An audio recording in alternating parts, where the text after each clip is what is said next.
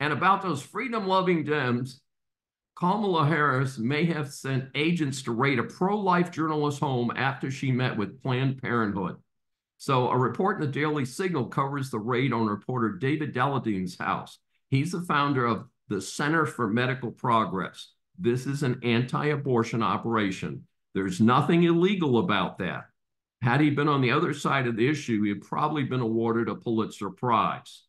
So he worked undercover to record what was going on.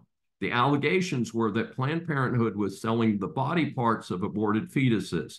So in 2016, California, then Attorney General Kamala Harris meets with Planned Parenthood. Only 2 weeks later, Daladine's home was raided by the California Department of Justice, which under those circumstances may be a serious misnomer.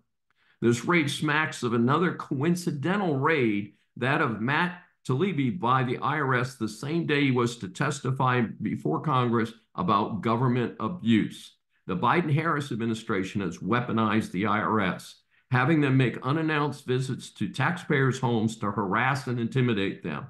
Supposedly, this practice has been stopped. However, if Harris Walz wins in November, look for that offensive to reawaken.